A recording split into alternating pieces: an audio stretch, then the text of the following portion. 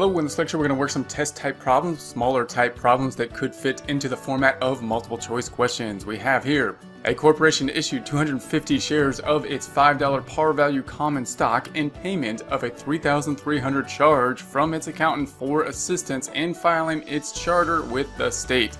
The entry to record this transaction will be what?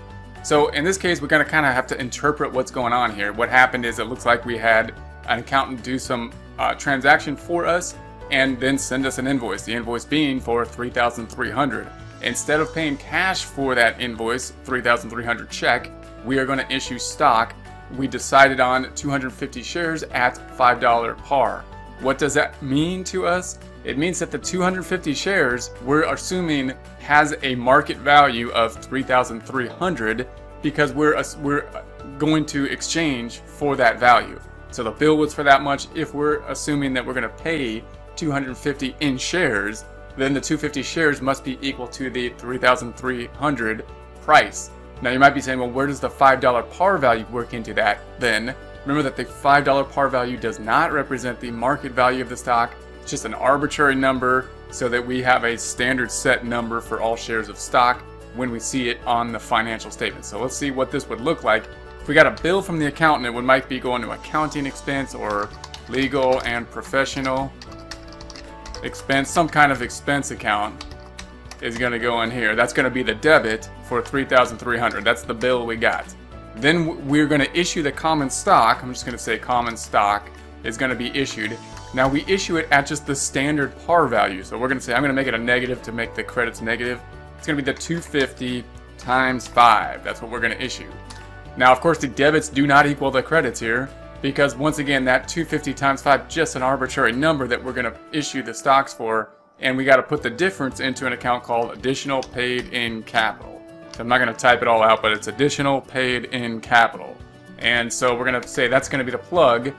3,003 minus the 1,250 means we have an excess of additional paid in capital of 2,050. I'm going to do that with the negative sum function, meaning I'm going to say negative instead of equals, SUM, summing this up, this number minus this number plus that negative number, and then flip the sign. That's why we put a negative in front of it, and that means that this minus this equals 0, or the credits here equal the debits there, and that's what we have. So remember, when we issue the stock, we're going to issue it at the par value and then put the difference in the additional paid in capital. So really the common stock and the additional paid in capital is the investment that has been input.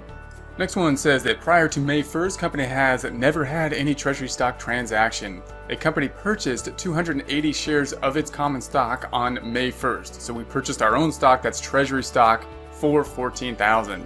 On July 1st, it reissued 140 of these shares for $52 per share. On August 1st, it reissued the remaining treasury stock at $49 per share. What is the balance in the paid in capital treasury stock account at August 2nd?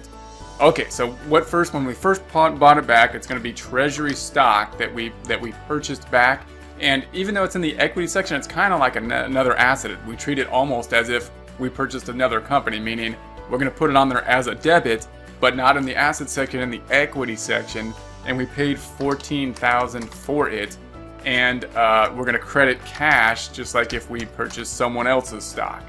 Now what we have to do is track that. We got to say, okay, well, what does it cost per share then if we purchased our own stock back at that time? We're gonna say that the number of shares for treasury stock shares is going to be we purchased 280 shares for a total cost. I'm going to put this over here. A total cost of $14,000. Therefore, the cost per share is going to be dividing those. 14,000 divided by 280 would then be the cost we paid per share. So we're going to kind of figure that out. It's going to be the 14,000 divided by the 280. That means it costs $50 per share. So just like when we sell any other type of share, we're going to have to figure out, okay, well, if we sell it, we're going to sell it for whatever the market price is. Could be greater or less than this $50 per share. We generally put the difference into this treasury stock, the paid in capital for the treasury stock. So that's what we need to track now. So the first thing that happens, or the next thing that happens, on July 1st, we reissued 140. So we resold our treasury stock, which we purchased, and now we're putting it back on the market. We're going to get cash for that sale. We sold it for 52, even though we bought it for 50. So we kind of have like a gain, but since it's on our own stock, it's all going to be in the equity section. We're not going to put a gain to it, so we're going to say this equals, the cash is going to be 140 times $52 per share. We got $7,280. And then we're going to credit the treasury stock to take that off the books, but we're going to take it off the books at the $50 because that's the cost that we bought it for. So we're going to say I'm going to say it's a negative, just to make it a negative 50 times 140 shares that we sold, and that comes up to 7,000. And of course, 7,000 minus the 7,280 means that we need 280 on the credit to make our debits equal to credits. So I'm going to say this is the negative sum of these, which means this plus that negative, which is a subtraction problem. Flip the sign so that our credits equal to 7,280, which equals the debits. Now, if this was a normal stock sale, we would put that into a gain, meaning we got more cash than we purchased it for. But since it's treasury stock, it's all in the equity section. This is what is going to be, we're going to call this paid in capital treasury account.